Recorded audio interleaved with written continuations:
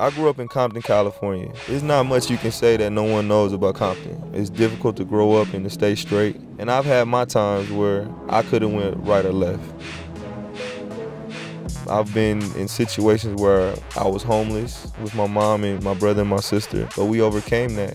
Adversity has done a lot. It's made me a better person, a better player, and most importantly, it's made me a better father. The moment I discovered basketball, it was something that changed everything. It showed me that there was a bright light at the end of the tunnel, so I took hold of it.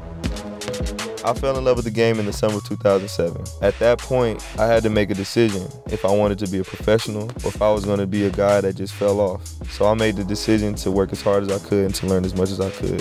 So now I work every day like I've had no success. It takes a lot of hours in the gym to be able to have that confidence to know when you shoot the ball in the clutch, you're going to make the shot. Game hanging in the balance. Robinson, straight away. Bang, bang. The Blazers will be crowned the champs.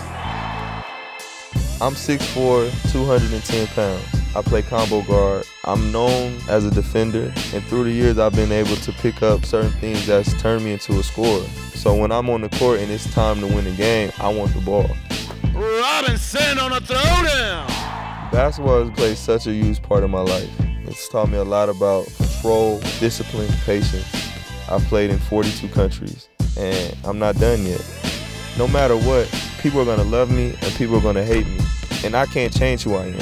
And the things that I've experienced in my life, they've created the man that you see right now.